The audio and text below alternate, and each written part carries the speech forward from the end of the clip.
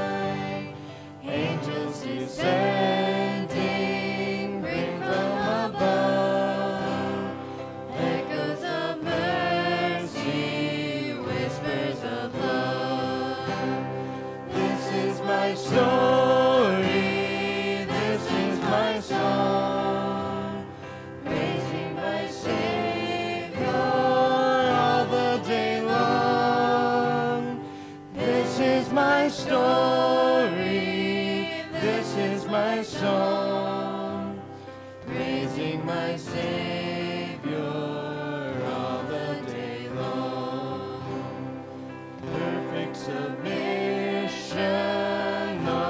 and rest. I in my Savior am happy and blessed, watching and waiting, looking above, filled with His goodness, lost in His love. This is my story, this is my song, praising my Savior all the day long. This is my story, this is my song, praising my Savior all the day long. Please stand with us as we sing Power in the Blood. After a quick scripture reading. Business as usual. Here we go. I've been asked by Pastor Tim to read from Ephesians 3, 14 through 21. For this reason I bow my knees to the Father of our Lord Jesus Christ, from whom the whole family in heaven and earth is named, that He would grant you, according to the riches of His glory, to be strengthened with might through His Spirit in the inner man, that Christ may dwell in your hearts through faith, that you, being rooted and grounded in love, may be able to comprehend with all the saints what is the width and the length and depth and height, to know the love of Christ which passes knowledge, that you may be filled with all the fullness of God.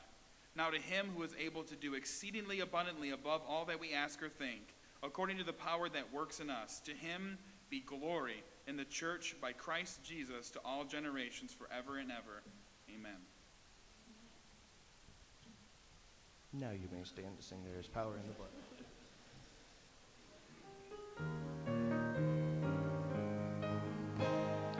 Would you be free from your burden of sin? There's power in the blood, power in the blood. Would you or evil a victory win? There's wonderful power in the blood. There is power, power, wonder-working power in the blood of the Lamb. There is power, power, wonder-working power in the precious blood of the Lamb. Would you be free from your passion and pride? There's power in the blood, power in the blood. Come for a cleansing to Calvary's tide. There's wonderful power in the blood.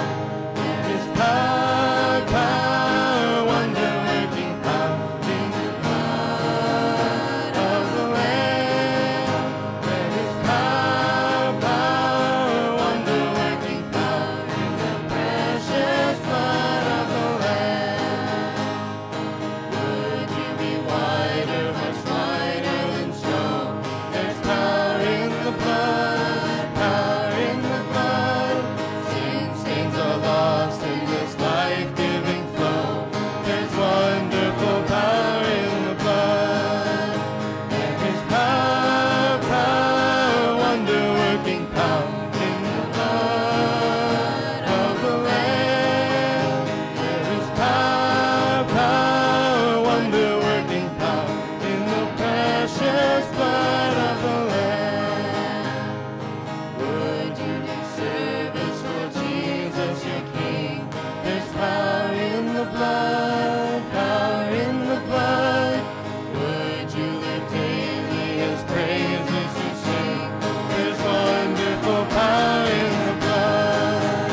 There is power, power, wonder-working power in the blood of the Lamb. There is power, power, wonder-working power in the precious blood of the Lamb. You may be seated. Well, I just have to say, you sing a lot louder in here than you do in your cars. It is Such a joy again to be able to be together and to be inside, and I appreciate those who are over in our overflow seating. I know that it's not quite the same experience probably as in here. Maybe next week I'll come down there and sing with you and lead you astray from the song leaders. But we are here gathering inside. That's our plan to continue to move forward with the Sunday morning services at 10 o'clock, gathering together and fitting in as many people as possible and as safe a way as possible. Just going to remind you again for our exiting time that some people are more comfortable than others. I don't see a lot of masks here, but some people feel better being around people than other people do. If you stop and linger and gather on your way out,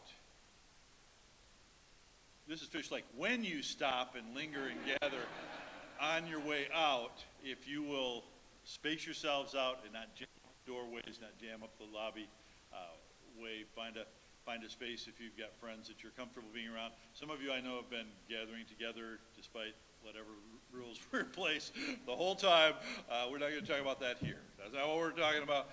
But I do want you to keep in mind going forward, trying to make people as comfortable as possible and have as positive an experience out of this as we can as we continue to work together and hopefully going toward a more normal situation than this. The bulletin says the offering is now. We're not passing plates. We're not passing out bulletins.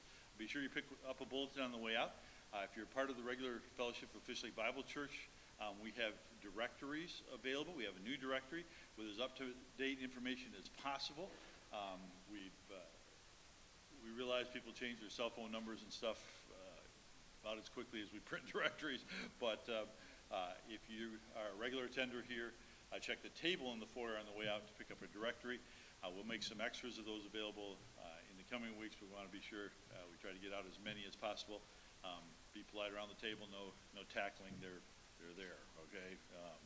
If you're in it, there's a name on yours, and grab that one and take it with you.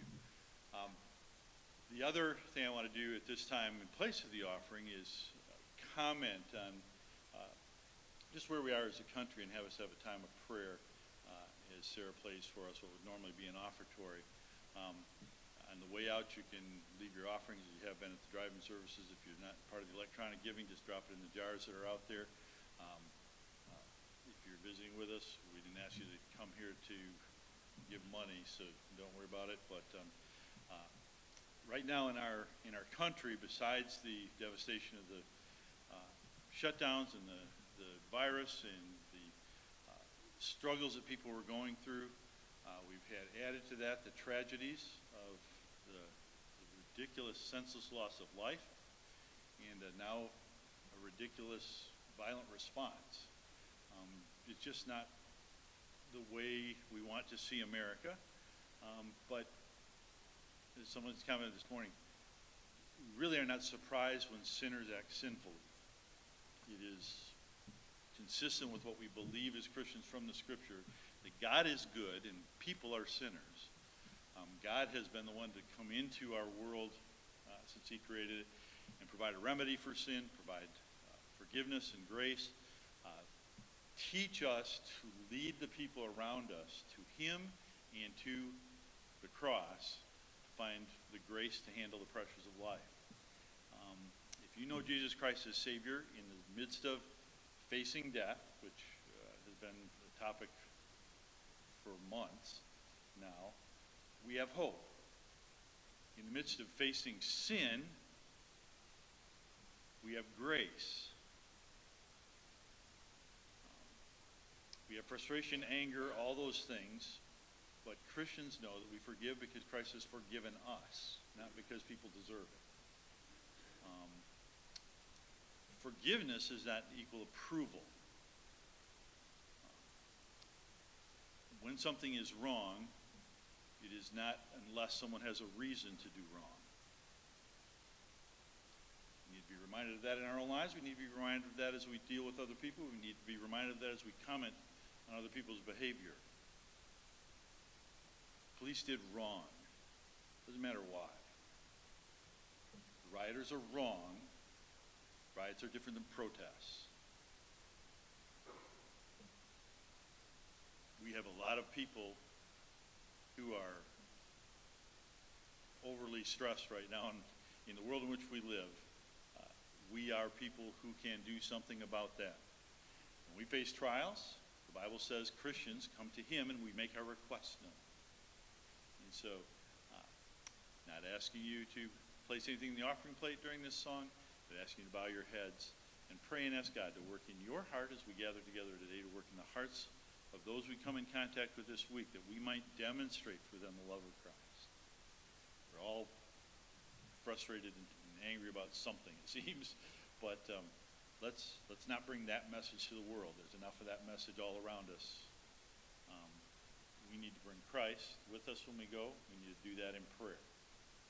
And we need to pray for those who are in leadership. The Bible commands us to, and certainly we can see that it's needed. So let's spend this time in prayer. Sarah, if you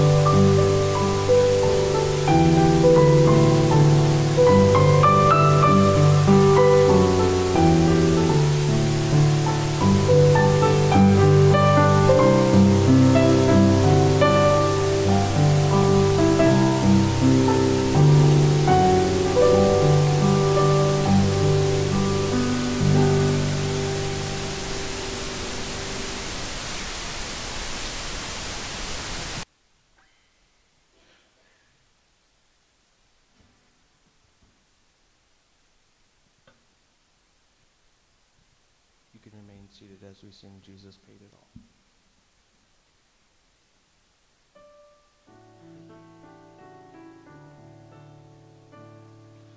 I hear the Savior say, thy strength indeed is small.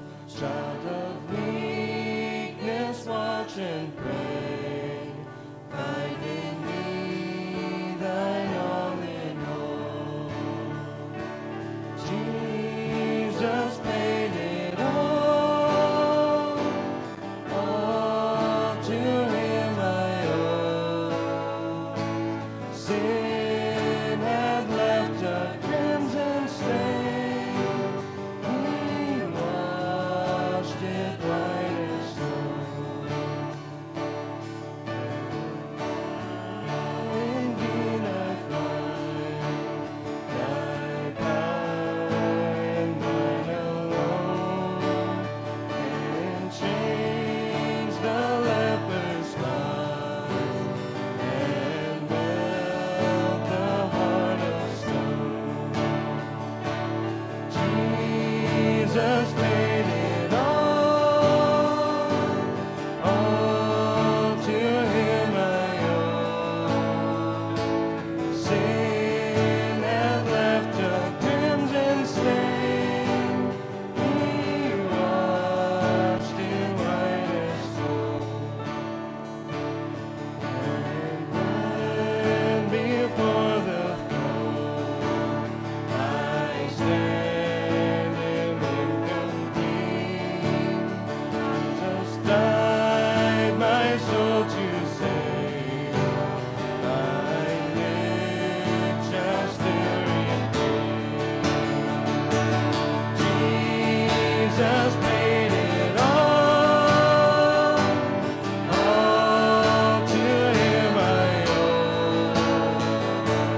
Sin had left a crimson stain, he washed it white as snow.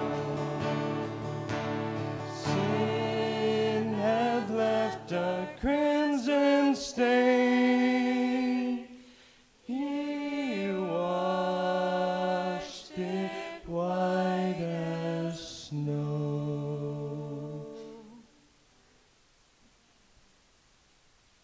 There's a special by Lydia Krupa.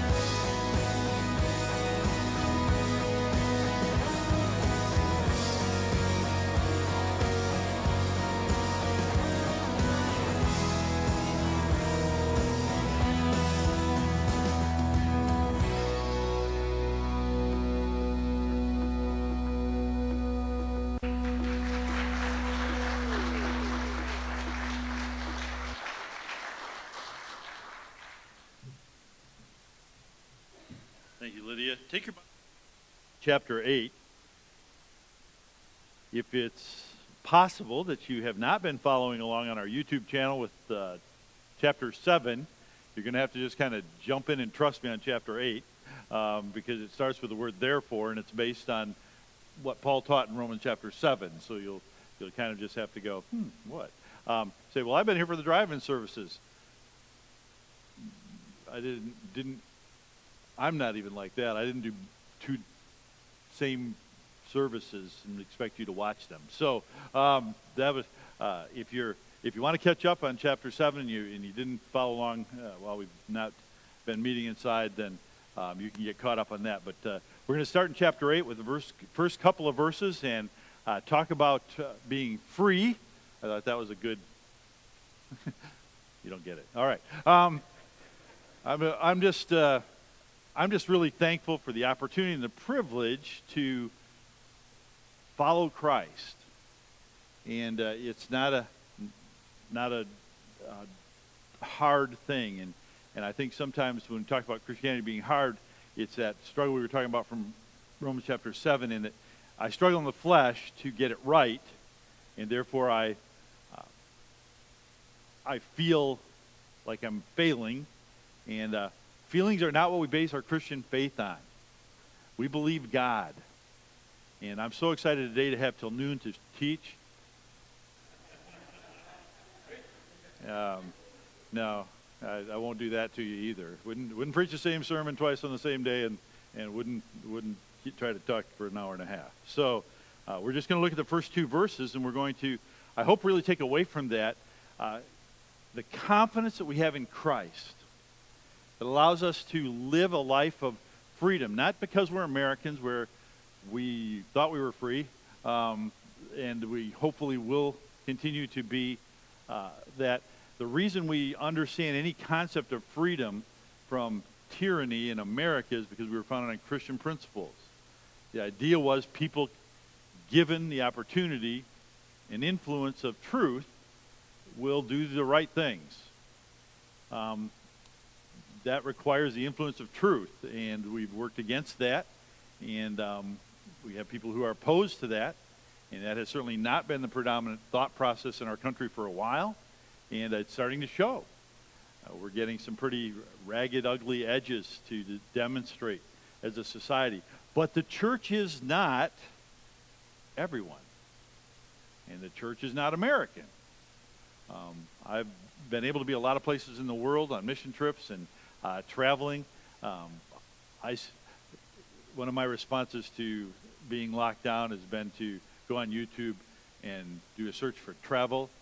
And on TV, I've been to tropical islands, I've been to Japan, I've been through Europe, been to Scandinavia again. I was there when I was younger, and we were going through that the other night. Mary Beth sat down by me and was watching. I was like, and I've been there, and I've been there, and I've been there. That's really cool. And a guy with a machine gun pointed it at me here. Yeah, don't ask. It was kind of a mistake. I like it here, you know, but I'm just really passing through. I have a better place I'm going than I've even been, and I've been some fantastic places. But I want you to follow along as I read here in the first two verses. There is therefore now no condemnation to those who are in Christ Jesus, who do not walk according to the flesh, but according to the Spirit. For the law of the Spirit of life in Christ Jesus has made me free from the law of sin and death. Let's pray. Dear Heavenly Father, we thank you today for the opportunity, the privilege we have to come into your presence, to look into your word, to gather together and rejoice in what Christ has done for us. Father, may we today glorify Christ as he's lifted up. May our focus be on the finished work of Calvary. May our hope be in the life that comes by the Spirit of God. And Father, may all the praise and glory go to you. In Jesus' name we pray. Amen.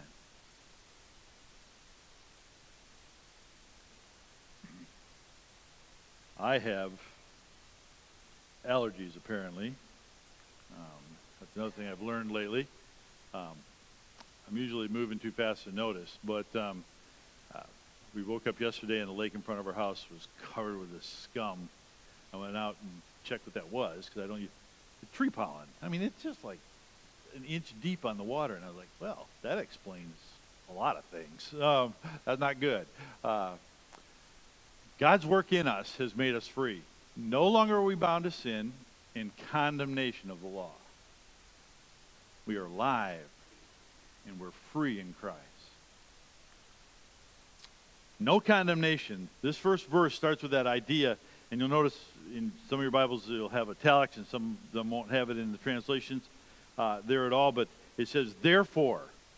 And so again, that's based on chapter 7. Chapter 7, Paul talked about the fact that there was this struggle within the believer between the flesh and the Spirit of God, between the law, which proved we were guilty. Paul said, even as Paul, he struggled with failure. He struggled with sin. He did things he didn't want to do, and he failed to do good things that his heart wanted to do for God. And at the end of chapter 7, just to look at what it's there for, verse 24, O wretched man that I am, who will deliver me from this body of death? I thank God through Jesus Christ our Lord. So then with the mind I myself serve the law of God, but with the flesh the law of sin. He said, because Christ has set me free, therefore now there's no condemnation. Now. Did a comparison of a whole bunch of different versions of this translation, and now is skipping, missed a bunch of. Now is really important. Where do you stand with God right now? And this now is going to be in your Bible tomorrow. This now means now. In the plan of God, in the truth of God, in the call of God in the Christian's life, we now have no condemnation. We're not okay today because we came to church. Tomorrow's Monday. Nobody's okay on Monday. Just Monday's just, we should go right to Tuesday. No, even on Mondays, for the believer, there is no condemnation. What about last week? You had a really bad day last week? Miserable failure. I mean, you blew it everywhere. You blew it at work if you get to go. You blew it at home. You blew it in the parking lot of a grocery store because you forgot your mask. Right there, in Christ, for a believer, there's no condemnation.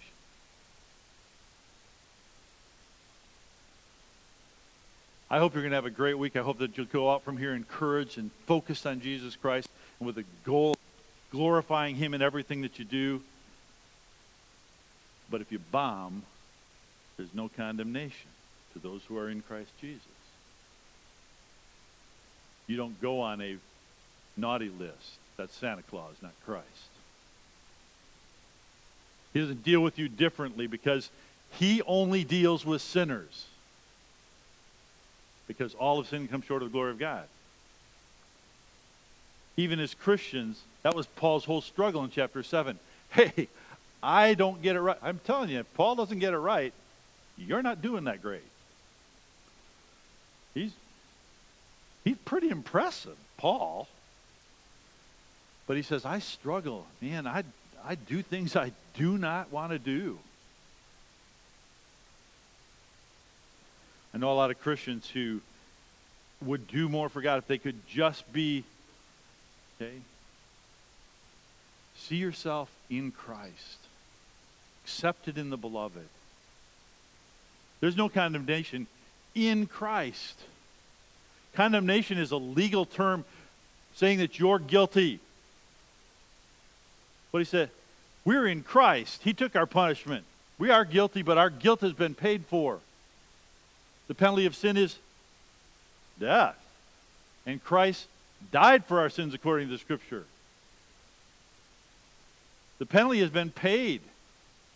God is not an unjust God that He stamps paid on the bill and goes, except if you know, I'll be back.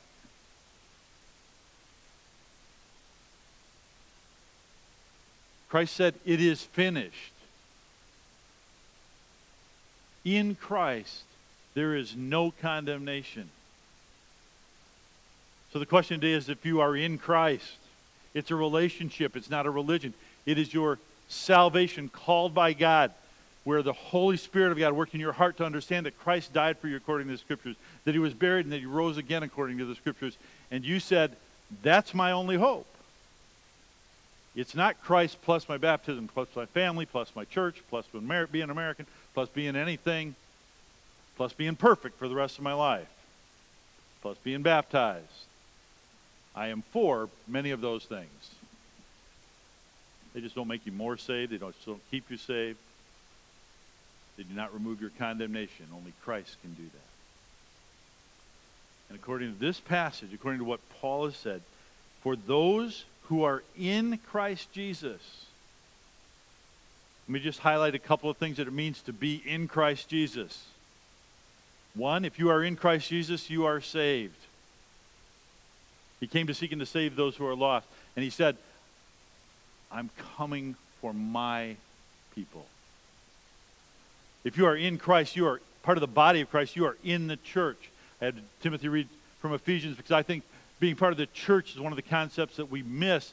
And when we haven't been able to be together, we begin to forget God has a plan for these people that he's called. Salvation is between you and God and a whole bunch of other people that he's called. If he came for only one sinner and you're that person, he would have come. But there were plenty of us. And he came to seek and to save those who were lost. And he has brought us in Christ into the body of Christ, where he's the head. We're the parts of the body, according to Corinthians chapter 12. But for us, there is no judgment that can be passed upon us at any time that we're condemned. That the wage of our sin needs to be paid over.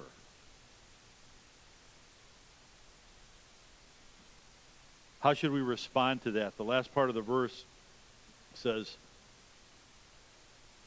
we do not walk according to the flesh, but according to the Spirit. Now, some translations only have the first phrase there. We do not walk according to the flesh. Some have, we do not walk according to the flesh and according to the Spirit. Some don't have any of that. Your translation might not have that whole last part of the verse. Different manuscripts have different things. It doesn't make me feel good when I have to say that. I'll lob that out there. The statements are true. They're found, the first part, we don't walk after the flesh, chapter 6, chapter 7. If it's not here, it's here. The last part, we walked in the Spirit, it's in verse 10, if it's not in this verse. I'm not an ancient manuscript guy. I believe all Scripture is given by the inspiration of God and is profitable. I'm perfectly happy with the translation I have and the fact that God's preserved the Word of God to bring it to me today. But in any translation you're holding, there's no condemnation. If you've got that last phrase, the response to not being condemned isn't, then I've got a free pass. I'll do whatever I want. No, no, no, no, no. We don't walk according to the flesh, and we do walk according to the Spirit. That's the right way to see being free. Some people believe that if we teach that you don't lose your salvation, that you can't blow it again, that people will just go out and do it. No one has ever believed it's okay to sin as a Christian if they have a Bible. That's not what the Bible teaches. The fact that I'm not condemned for my sin doesn't mean I want to do it. I don't want to. There's plenty of condemnation. If you do something wrong, there's plenty of people who will condemn you. God won't. But you get to feel terrible. There's all kinds of false guilt in the world. As Timothy and I were discussing, without when people go online and say, if you don't do this, you're not really a Christian. If it's not in the Bible, you don't get to make up what makes people Christian. I had a pastor friend last week that I said, maybe you should find your own business. He implied that if anyone was going to open their church, they were not right with God and they were just rebellious. I said, I love you, but you can't find a verse for that anywhere.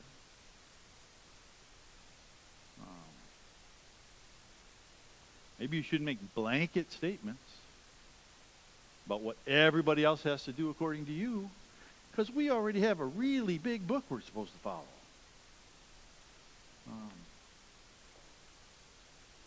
But I blow enough stuff that's in the book, I feel terrible all the time. Unless I think biblically, and I say, thank God Christ died for me, and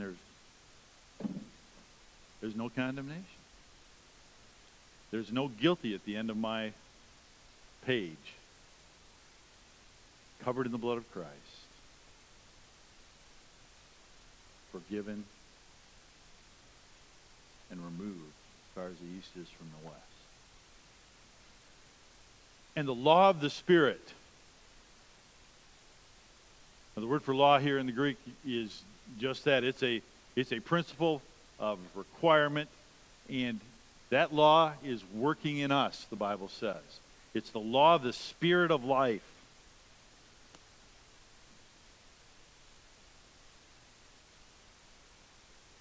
It's not written down like the Old Testament law, but it is just as true. It is a statement that if you are in Christ, you've been placed there by the Spirit of God, you have been sealed by the Spirit of God, you are led by the Spirit of God, you are given enlightenment by the Spirit of God. The Spirit of God works in you to produce the life of Christ. And that law working in us is a spirit of life. What did Paul say at the end of chapter 7? I thank God that it's Jesus Christ who is freeing me from my obligation under the law that only shows me what a sinner I am. There's nothing wrong with the law. It's not a law of sin. We'll look at that next. But this law is the principle and the truth stated in Scripture over and over again, that where the Spirit of the Lord is, there is life. So much so that later in the chapter it says, if you don't have the Spirit, you're not His.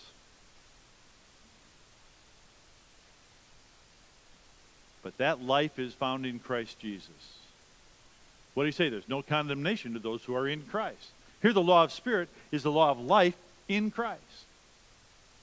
Jesus Christ is the most important issue of your life, of my life, of the world we live in. What is missing right now, what is causing the pain and the suffering in the world in which we live, is an absence of a knowledge of Jesus Christ.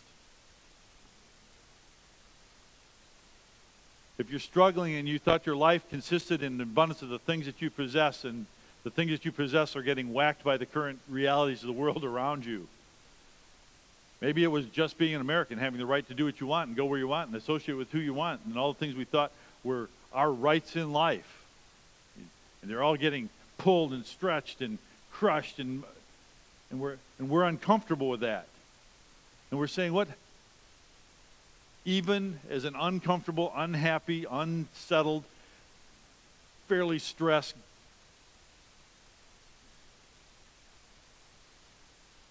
you know, there's something way more important than that.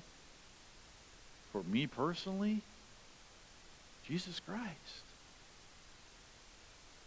I am seated in Him at the right hand of my Father in heaven. I am looking not for the government to deliver me from my current ills. I'm looking for Jesus Christ to deliver me from this body. I mentioned before, in a worst case scenario of any crisis you die.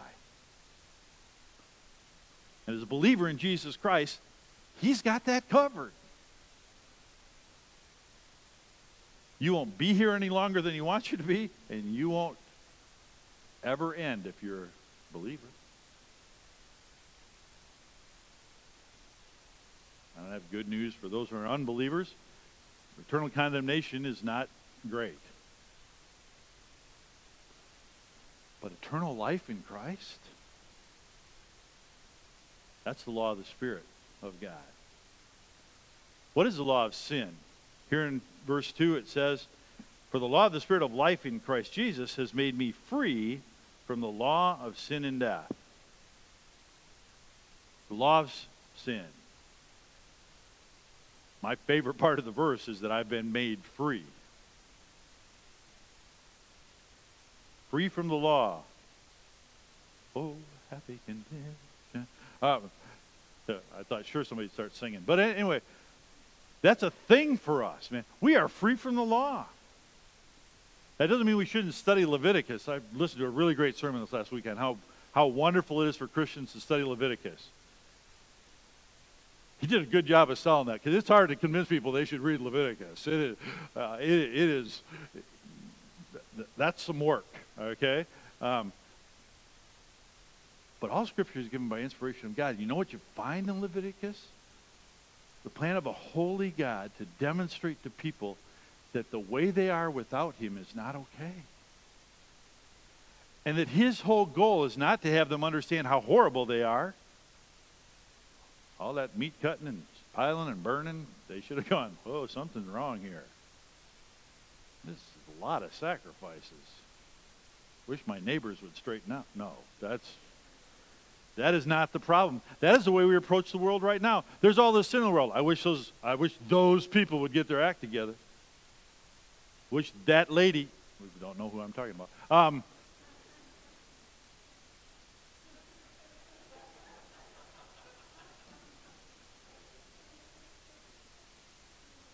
That's not my problem. My problem is me. My problem is my sin. My problem is how I respond. There isn't a problem with other people. There's a problem with all people. And the good news is, there's a law of Spirit of life in Christ Jesus that sets you free from the law of sin. You do not have to keep sinning. I grow extremely weary when Christians tell me, oh, I just can't help it. Yes, you can. You've been set free. You don't have to follow the flesh. That's the wrong response to the grace of God. The law of sin is the Old Testament, which points out to us that we are sinners. We fall short of the glory of God. He says it ought to be like this. We go, that's not the way it is. Christ fulfilled the law and was the perfect sacrifice. Hebrews says he was a better sacrifice than all the Old Testament sacrifices. And in him, that law of sin wasn't condemned. There's nothing wrong with the law. It was fulfilled. And because it's fulfilled, I don't have to fill it again. Something being filled means it's full. Okay? I can't add to it. Jesus did a really good job. Because it's full, he says to me, here's a new law, the Spirit of life. I'm going to work in you. And I'm not going to work in you to show you what a loser you are. I'm going to give you success in the Spirit as you walk in Christ. No condemnation. And because of that, I've been freed from death. The Bible says the wages of sin is death. Christ paid for that. If you put your faith and trust in Jesus Christ and you've received him as your Savior, the Bible says you have eternal life as the gift of God. And again, the concept that eternal life is something that you lose works against the concept of life and eternal. Eternal life, and you shall never perish.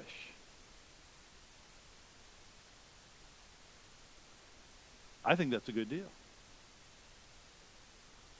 I'm pretty excited about that. We've had to deal with the fact that it is appointed unto man once to die, and after this the judgment. We have been reading every day about how many people have died. I want to clarify for everyone who's here in case anyone missed it or if anyone's going to watch the sermon on YouTube later. People have always died before the virus came.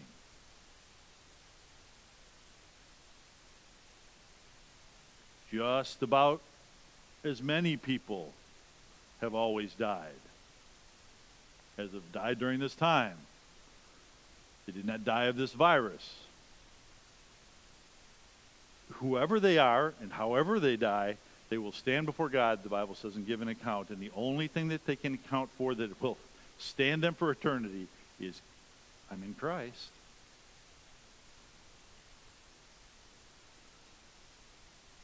My hope is in the Lord. And because of that, I don't fear death. Doesn't mean I do crazy stuff. It means no matter what I do, I don't fear death. Because I've been made free.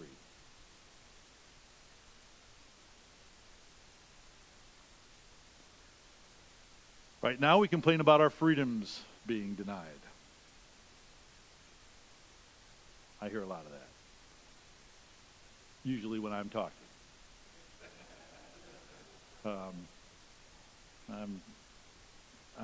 I'm not a good relaxer. Not a good stayer. I wouldn't define anyone's else's behavior by my definition of stay at home. But I'll tell you what, even if I lose all of my freedom here, I'm free in Christ. And I have a reason to rejoice. We have brothers and sisters in really oppressive places. In Russia, you have to have permission to walk outside your home. They have an app on their phone. Sound familiar again? They have an app that traces their movement that has to be loaded on their phones so that if they walk out to the road, that you can't be on the sidewalk if a policeman stops you. If you walk to the store, if you get in your car, they can pull you over just to check whether you're on the route. I don't know if they use Google Maps for this or not. But if you're not on the route that the app says you're supposed to be on, you're arrested. We have Christian brothers and sisters living with that kind of oppression. You want to know what's really great still? They're free in Christ. They're not free in movement. They're not free here. But they're really looking for a better land, a better place, a better home, a better life. And here, they still have the most important thing. And we have the most important thing if we have Christ. So, we need to share the news of our freedom in a dark and enslaved world. It may get darker. It may get worse. If you're a negative person, you're the person wanting to, don't worry, it'll get worse. If you're a positive person, this isn't so bad. It'll all work out. Our lives are not based on our personalities, they are based on truth. Whatever your personality is, let God adjust that baby. Take the truth, let the Spirit of God take the Word of God and wash your heart. It's what it takes to be saved. It's what it takes to walk in the Spirit. It's what it takes to have hope in the day in which we live. Let's pray. Heavenly Father, we thank you for your love for us. We thank you for your Word. We pray that you would help us to rejoice in the fact that in Christ we've been made free from the law of sin and from the consequence of death. We've been given a new law, the work of the Spirit of God, as it takes the Word of God and washes our hearts, washes our thinking, corrects the things that are wrong with us, deals with the same sins that the Old Testament law dealt with, but deals with them in a way of saying this is something that is overcome in the death and burial and resurrection of Jesus Christ. The power of the Spirit of God to transform a life, to make someone new creation. Father, that's what we rejoice in today. Father, I pray for my country. I pray for those who are in leadership. I pray that we would begin to return to normal. There isn't really a new normal, because if things are new, they're not normal. Things are different now. But the truth is the truth. And right now, in the circumstance we're in, there's no condemnation to those who are in Christ Jesus. Father, if there's someone here without Christ as Savior, I pray that the Spirit of God would take the Word of God and work in their hearts to draw them, call them to you. They might receive Christ, whom to know is life eternal. We'll give you the praise and the glory for it all. In Jesus' name, amen. It's great to have you here today. It's great to be finishing together in worship. We're going to ask you to stand, but I'm going to encourage you, if you're here and you're visiting with us, in the bulletin there's a little tear-out flap thing that has some visitor information on it, and we'd like to have a record of your being with us. If you're, there's some boxes on there. If you need anything, it's a way to communicate with us that we can get back with you. Even if you're one of our regulars, that may be easier than finding and working through and social distancing.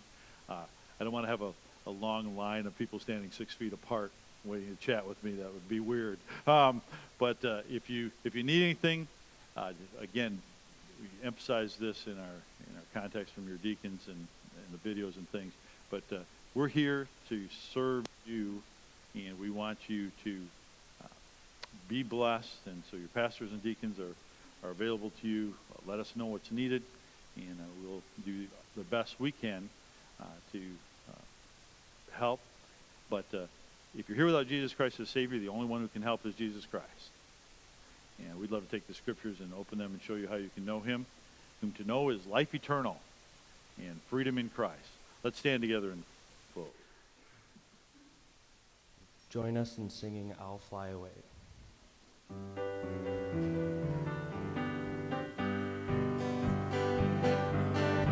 When this life is over,